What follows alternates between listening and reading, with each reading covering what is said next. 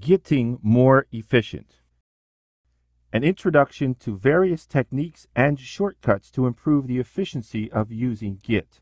We will take a look at stash, aliases in Git, and GUI clients for Git.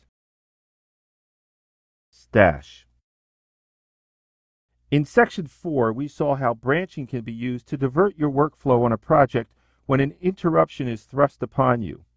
In that case, a bug was part of the main trunk just a few commits prior, and creating a temporary branch was an effective way to attack the problem. But what if you need to make a fix on something that lives on another branch? You don't want to abandon your current work, or suppose it could cause a major problem to commit your work unfinished. What can you do? It would be great to just take a snapshot of your current working state, clear out any changed files, and jump to another branch to work on some different problem. But making a commit here would really mess up the history that you were working so diligently to keep clean, clear, and concise. Well, this is what Stash was made for. Stash takes you back to just before any of the changes you staged. In other words, back to a state that matches the last commit, the pointer head. But it also makes a special commit of any staged changes. Back to our Packt project for some practice. To our favorite new UI branch. For this exercise, we will make the working tree a bit messy to emulate work in progress. First, we will modify the file branching.txt.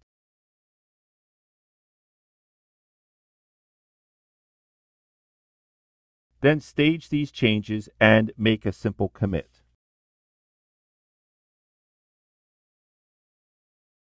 At this point, switching branches would be no problem because our working tree is clean. But suppose we are right in the middle of some work. Let's make some more changes and stage them.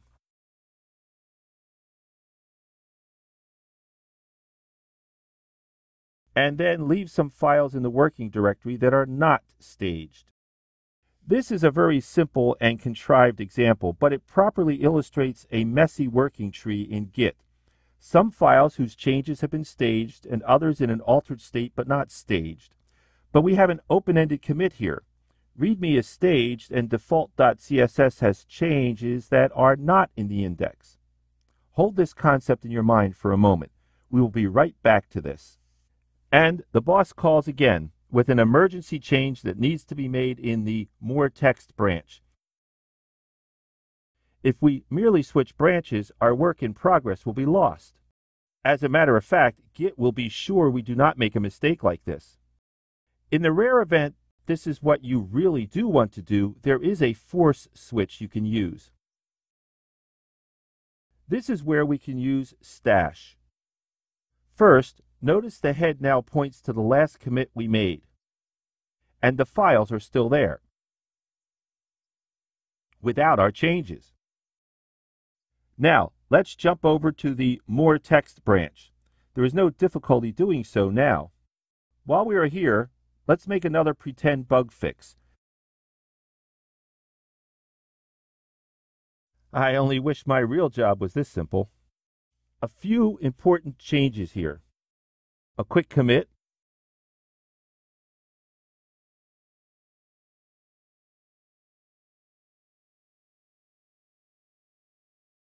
that fixes the bug. But I have intentionally left this one dangling change on the commitmessage.txt file. I want to use this opportunity to demonstrate some more about stash.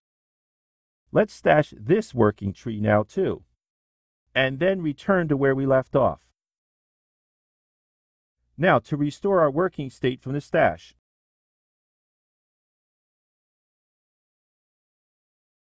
But notice the status.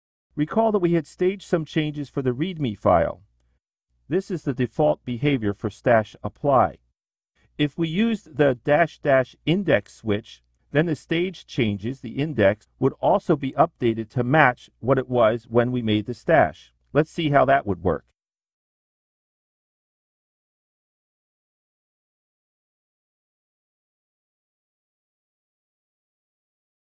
I hope you did not lack confidence that the staging information was still there to be retrieved. Git never forgets. Let's commit these changes.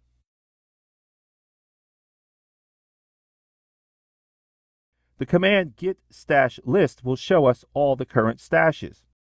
Notice that these are really commit objects, and the default name includes the branch you were on when the stash was saved. There are a few additional commands for manipulating and managing stashes.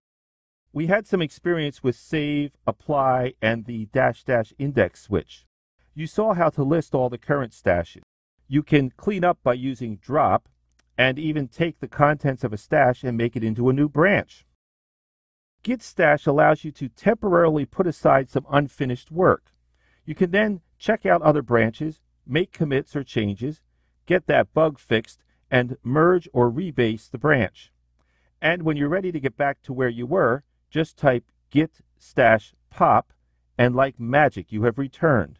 The really important thing to remember is that stash will only preserve files in the working directory that are being tracked. That means they must be in the index.